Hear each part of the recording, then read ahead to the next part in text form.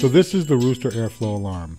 The Rooster system creates a hassle-free solution purpose-built for laboratory scientists and certifiers. The alarm measures airflow through contained spaces and exhaust ducts to ensure the ventilation and airflow is working effectively and to protect research products and operators. NSF ANSI 49 requires an alarm system in biosafety cabinets and containment spaces that monitors airflow velocity and alarms when the airflow rate falls below the approved 20% threshold.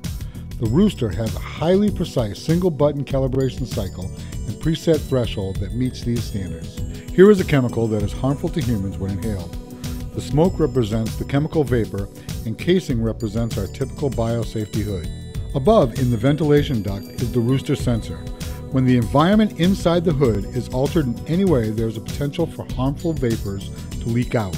Such alterations may be caused by a drop in overhead ventilation or a disruptive airflow in front of the sash. With the Rooster Airflow alarm, we can ensure that our biosafety cabinet is functioning properly.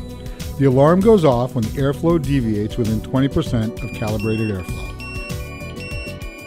Installation is an easy process. There are two typical places for the sensor: in the exhaust duct, in the sidewall, or front mounting face of a biosafety cabinet.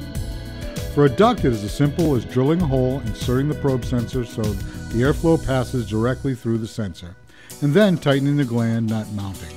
The sensor probe is connected to the Rooster alarm monitor via an RJ11 port on top of the module. The Rooster module itself must be plugged into a 100-volt AC standard outlet using supplied AC-DC power adapter.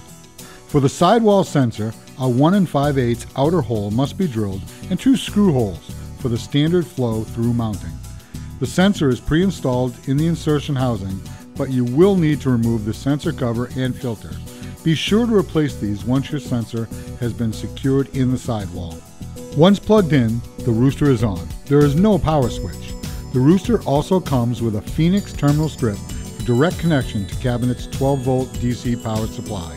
To calibrate the Rooster, turn the biosafety cabinet on and bring it up to proper operational air velocity for your intended use. Use a paper clip to press the recessed button on the faceplate for 3 seconds, and the Rooster will perform its self-calibration test. A red flashing LED will indicate the process, which takes about 30 seconds of averaging. Then a green LED will appear when a positive calibration test has been completed. The alarm will chirp and the LED will continue to flash green every 2 seconds.